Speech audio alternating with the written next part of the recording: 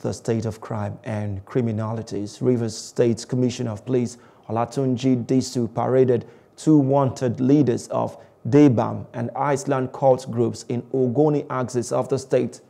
The two gang leaders was paraded alongside a number of suspects for a variety of crimes ranging from kidnapping, armed robbery, and murder, among others. Among them, however, are the leaders of the notorious Deygbam and Iceland Cult groups who are accused of burying their Community Development Committee CDC chairman alive in Kana local government area. Intense surveillance on the 15th November.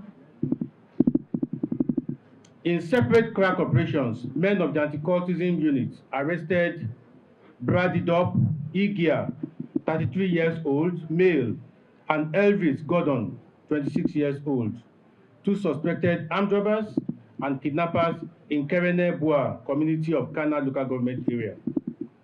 After a series of interrogation, the two of them confessed to being leaders of Iceland and Deygbam cult groups in Kana local government areas, respectively, and have been terrorizing Kana local government area for the past 3 years. These cult groups have been known to have endless clashes in the community.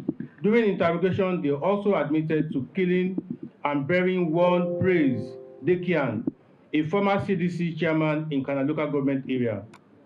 They murdered the victim after collecting the sum of 200,000 naira as part of the payment of ransom for his life. Investigation is still ongoing to uncover the full scale of the suspect's operation.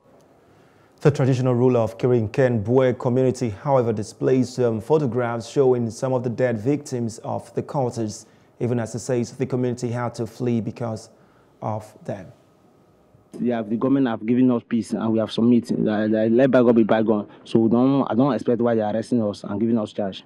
But they say you collected 200,000 ransom. It was the community money that we contribute to him. 7 million naira. He now eat our money and use the money and fight against us. Okay, is that the reason you revenge? Yes. I'm here to beg my chief and the community and citizens of Nigeria for them to have mercy upon me because I don't have job. I'm begging them. I will be a good citizen of my community. Please, I'm on my knees begging them every day.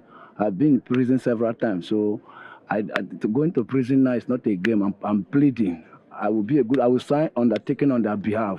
With them, the community is not safe. The community is a community up over 8,000 plus population. But because of the activities of these young men, the community has been scared. We are not safe. And also one of the major road that they are praying, they are about to cause war between the Andoni axis with us. So we are crying to the government today to save us. Also displaced were weapons and ammunition recovered from the suspects.